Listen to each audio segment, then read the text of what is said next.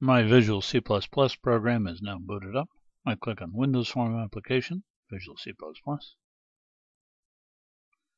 Give it a name. Click on OK. And here we go. Let's populate our form with controls. I go over to where it says Button on the toolbox, and I double click. Voila, I've got a button. Now I'll change this to text property. I click on this down arrow, and I'm going to change this to the word Go. There we go. Now I go to the font property of the Go button. I click on this button here with the ellipsis, and it brings me to the font dialog screen. I change this to Arial Black, bold, 16 point, OK. Whoops, a little bit too big. Let's resize this. Out of the way. It's OK now. Now I go to where it says TextBox in the control area, and I double click. Voila, I've got a text box.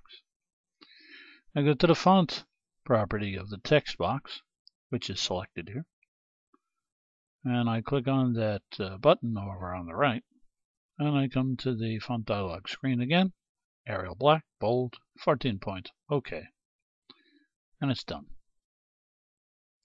I go to a label, control box, double click, there we go. Auto size is true. Font is Arial Black 14.25, and there we go. Let's program this button over here to take the name we put here in the text box and put it into here too, the label 2 label. So how do we do this? Double click on the Go button, and it brings you to the programming area, and specifically to the button underscore click function. You click on button 1, it's going to do something. Let's tell it what to do. System, you've got a label 2 control. That's right. Now, it has a text property. Yeah, that's right, it does. I want you to make that equal to something else. Well, what do you want me to make it equal to? Well, you know that text box 1 that the guy that you have on the form? Yeah. Well, it has a text property. Currently, there's nothing in it, but soon there will be when I run the program and I key in a name. When somebody puts a name in there and clicks on that button, take that text in text box 1 and assign it to the text property of label 2. End your statement with a semicolon, and everybody's going to be happy. I now go to the top. It says form1.h design. Click on that button, that tab, and it brings you back here. We're all set now.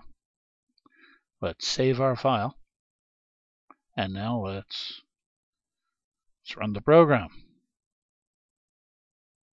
I get this dialog. This project is out of date.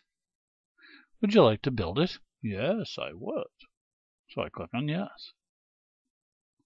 And voila, here's our program. It worked.